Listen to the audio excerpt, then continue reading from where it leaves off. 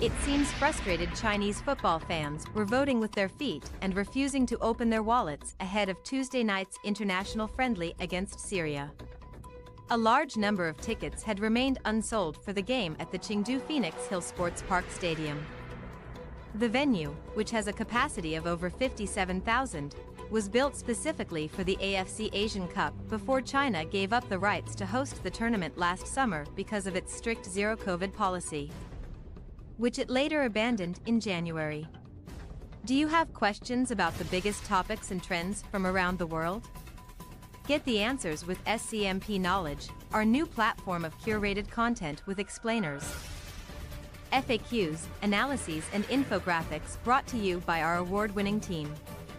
There were 6 tiers of ticket prices for the match: 180, 210, 280, 320, 380 and 480 yuan, but only those in the cheapest level were sold out as of Tuesday afternoon.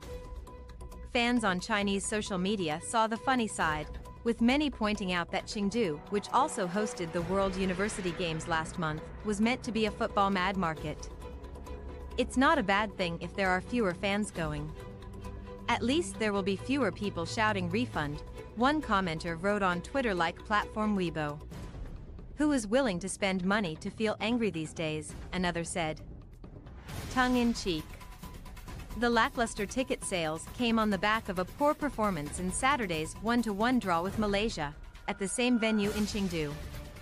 Fans at the stadium expressed their anger after the match, with assistant coach Zhang Ji involved in a verbal altercation with supporters. Another video making the rounds on social media showed a fan having to be helped out of the stadium by other supporters and medical staff, after suffering from respiratory issues because he had been so overcome with anger during the game.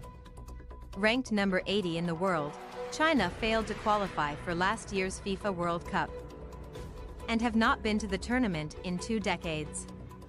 Head coach Alexander Yankovic said he hoped to use Tuesday's friendly against Syria as a chance for redemption after the draw with Malaysia. After reviewing and analyzing the last game, we started new preparations, the Serb said in a pre-match press conference. The whole team, including coaches and players, are ready. We hope to give back to the fans with a victory. We intend to fight hard for the fans. Lin Liangming rescued a point with a first-half equalizer for the hosts, who were stunned by Faisal Halim's 11th-minute opener for the world's number 136 ranked side. The result of the last game was not satisfactory, forward Wu Lei said. Tuesday is a new game and opportunity, which can bring us new confidence. We analyzed the problems of the last game and hope to solve the problems that we encountered. All of us cherish the opportunity to play for the national team.